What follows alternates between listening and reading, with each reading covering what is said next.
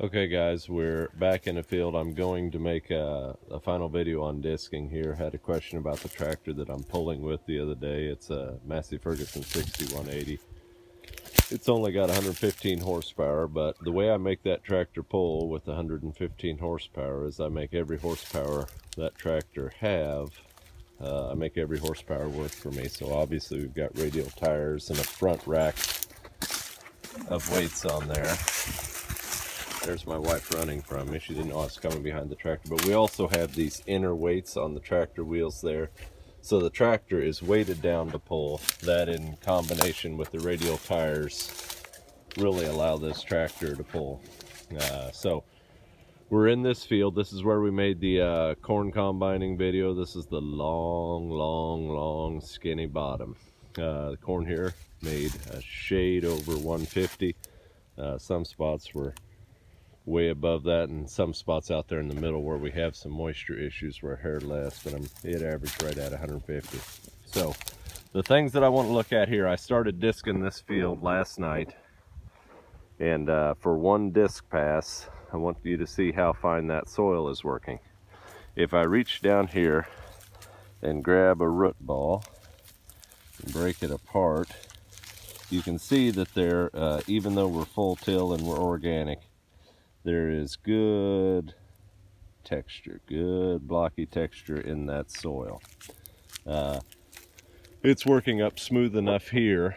What I was trying to say in the video is because of the drought, it's working up smooth enough because it's dry enough. This soil has real good organic matter. It's probably a little over 5.5%. But it's working up smooth enough that I will be able to come in now with that aggressive field cultivator I showed you last spring, and with one pass, have a seed bed. So over here where I'm working, in the ground that hasn't been worked yet, a couple things there. You see some manure piles out there. So we did run cows out here during the winter, and when I say we run cows, we have fed them in a confined area on the edge of the field in order to limit traffic out in the field. But we are also feeding the cows, you know, silage, hay, clover. I don't think this group of cows got any supplemental feed, you know, like corn or anything.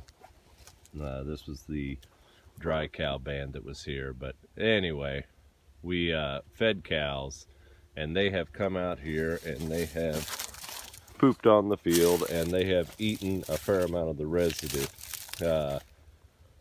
You know, friends of mine plant cover crops, and they put lots of money in their cover crops. Well, nature, looking down at the ground here, has given us a cover crop. There's a curly dock, germinated last fall. That might be a wild daisy there, not sure what that is. But we have a fair amount of these cool season weeds out here, and they have been growing in the soil all winter long. There's one that's dying from yesterday, my first disc pass.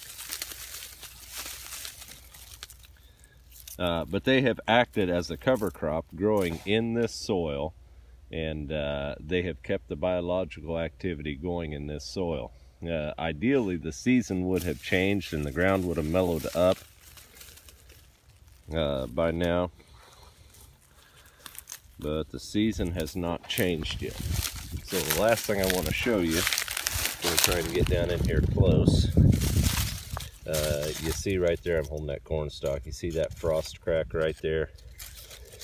Inside that frost crack, interesting thing on the organic farm here, I can see one baby clover, 2, 3, I can see 4 baby clovers coming. And those are holdouts. We had clover on here before this corn crop.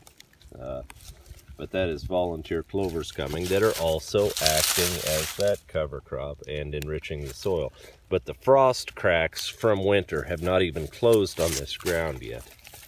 And for this being April, I think it's the 17th today, and the frost cracks not having closed yet because we haven't had a packing rain yet, and the soil hasn't woken up for the spring, that definitely is irregular. But then we've been seeing a lot of environmental irregularities.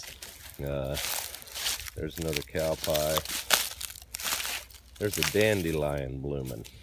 And so those are wonderful things to be working into the soil. I'll film just a little bit in the tractor and we'll talk about speed. Okay guys, looking back there, you can see that the disc is jumping around just a little bit. That's because we did run cows on this ground during the winter and they did pack it down a little bit.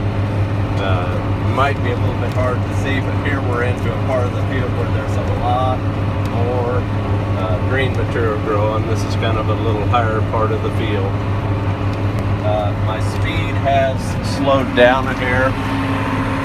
Right now I'm running at 5 miles per hour.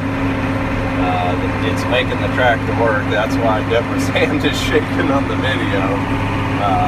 But my RPMs, I'm holding them down. I hold my RPMs down to 2,000 to 2,200. The reason I do that is for the fuel savings, fuel economy. Obviously, diesel is one of the big input costs for the organic farm because we do a lot more work, and I like to be as frugal as I can with fuel. So I'm just making this tractor work, making him pull for all these work, and just kind of fiddling along and give him one last shot here straight up ahead of what I have to look forward to. In this field I have rows that are over 3/4 of a mile long, so at 5 miles per hour it takes a while to get from one end to the other. Thanks guys. So one last thing I wanted to show you guys. I'm down here next to the river valley and I have hawks. They're not red-tailed hawks. Well, there's the crows working with me. See the crows? But I have flocks of birds that follow me and they're working in the soil. Yesterday, there he is way up high. There goes Mr. Crow. There goes the crows. They sure like to fly away the minute that the tractor shows up. But I had a hawk yesterday. I don't know what he is, but he's the prettiest little hawk. He followed me around all day. He lands up in those trees along the river. He follows me. And there he is, way off in the distance. I don't think you can quite catch him. You might be able to, but the hawk follows me watching for mice. And he likes to sit in those tall trees by the river, and every time I make a pass, he'll come and he'll follow me for a while. He must know where the mice are at.